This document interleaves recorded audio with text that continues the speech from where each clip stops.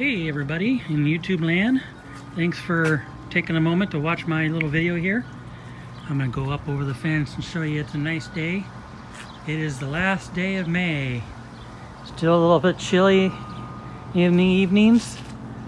Check my watch, it's in the high 60s right now, but summer's around the corner.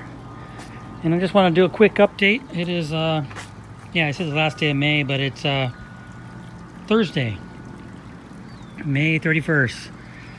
Go over the news section.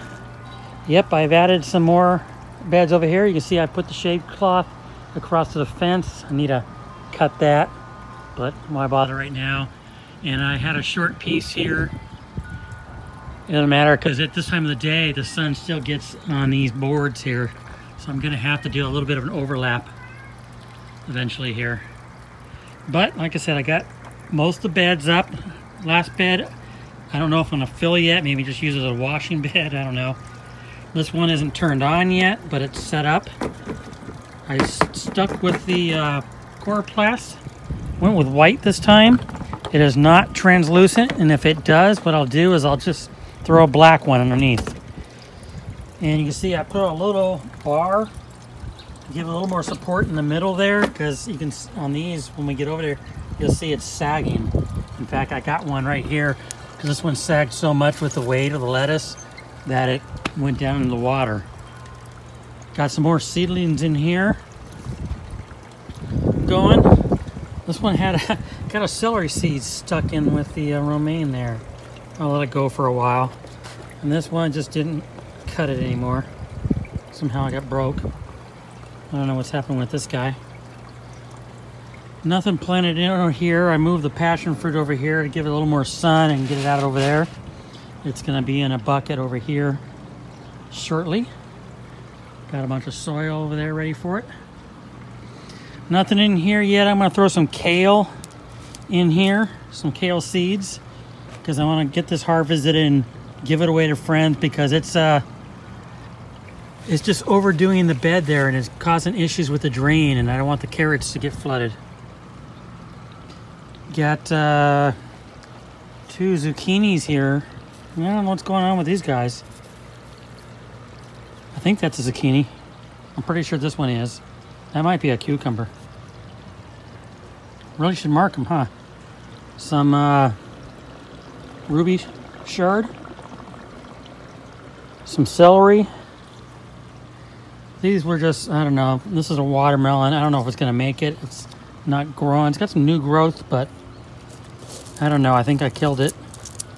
And it's not going to make it. And yeah, that's the cantaloupe that came out of here. Or zucchini that came out of here.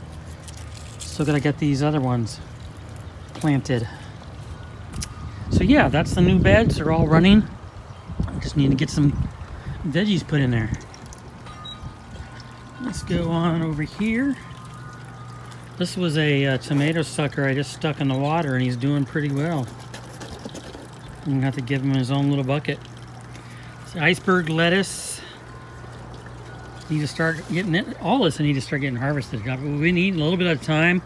I'm not big on salads, but I use this in my sandwiches and the hamburgers, so some of it's gonna be used tonight.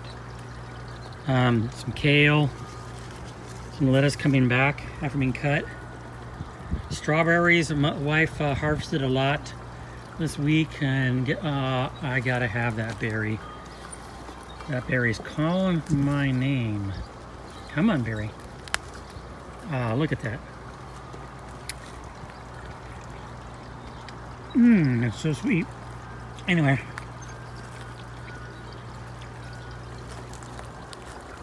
Here's more of the lettuces. There's the carrots I just told you about. You see, I don't think it's draining properly. Every time I come out here, water level. And I already went through here once and popped the cap and pulled roots out of it, but it's not working properly. So I'm gonna harvest this all this week and clean out the roots and clean out the siphon somehow. And then I'll plant some more. Look at these marigolds. I didn't even take them.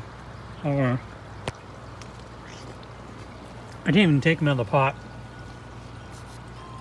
and they're doing well. Don't know what that is. I thought that's my friend what it was.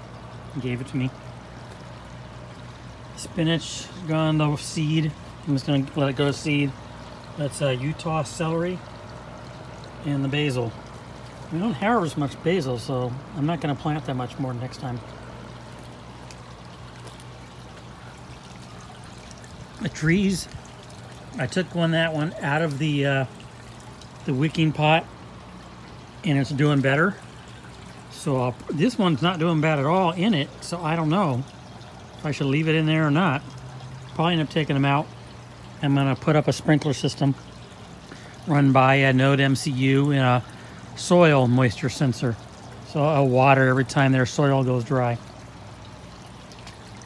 And here we are, the green peppers still not ripe. Not getting a lot from them. So maybe I ought to try a different type of green pepper. Last bite of strawberry. Cucumbers are still growing. Every once in a while I gotta pull these guys back. You can see a little buddy there. I want them to go on this side of the netting. But over here, yep, over here, I've got a big dude coming in. Can't wait, I'll have a salad or on my sandwiches. They're spiny. Got another one coming in here. More of the peppers. Now after I trimmed off, this one needs to get trimmed, but I trimmed off all the leaves and these ones are doing well. I don't see any powdery mildew come in, but I don't have any flowers, new flowers. Well, I got some there. There's a female. So it figures I'm gonna have all females this time and not enough males. So, tomatoes, this looks like it's gonna be the purple variety, but it's taking its time ripening and it's not producing a lot. And I'm getting dead leaves up high. So I'm probably gonna wait till these ripen and then pull it out, put a new one in. One's broccoli, one's cauliflower, your guess. Until I start seeing something growing here. And then we got some ripening here, lots of ripening going on there. Hopefully we'll get some more coming up. Trying to make sure they get pollinated. Get this one back here while I'm here. Pollinate, guys. A lot coming in here. Got some beefsteak tomatoes. They're not getting that big yet. It's getting overrun by the other ones. So I'm gonna plant some more beefsteak over here, I guess, and maybe elsewhere as I move, getting the rest of the yard done. And look at this guy. This guy's a yellow squash, and I actually pollinated this flower today. I actually got a couple little guys coming up. Water's flowing well.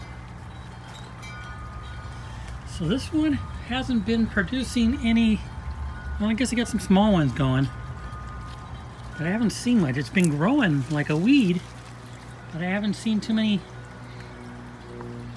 tomatoes forming, so I'm gonna have to make sure I get out here more and make sure they get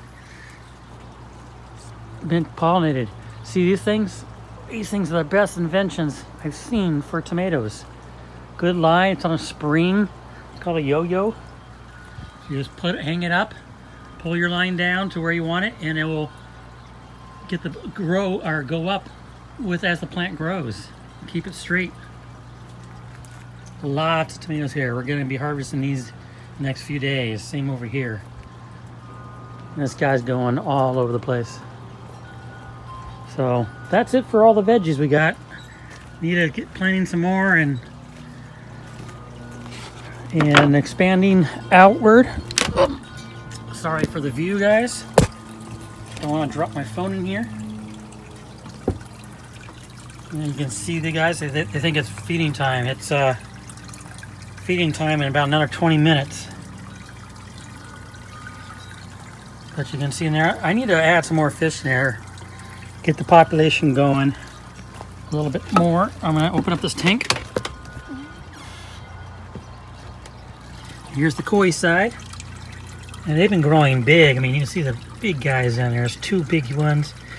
And then where's my favorite? Here's my favorite. Right down in here. This guy right here. He's my, or she or whatever is my favorite. Makes me wish I had an aquarium with her in it. So fish are doing well. Filter's doing well. I need to go ahead and pop out this sensor because it's not, the humidity has been showing 20 to 30% forever. So I need to update that. I got a new chip, I've tested it out. So I'm gonna probably pull this out tomorrow, replace that, redo the code. And I haven't ordered a new pH sensor yet because it costs over 150 bucks. But I'll get that in the next week or so. So sump tank doing well with the flow sensor. Get it focused here. Flow sensor, the arm works well.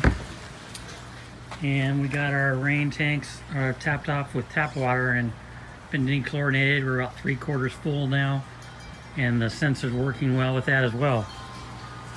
So that's it for our little garden here in a nutshell.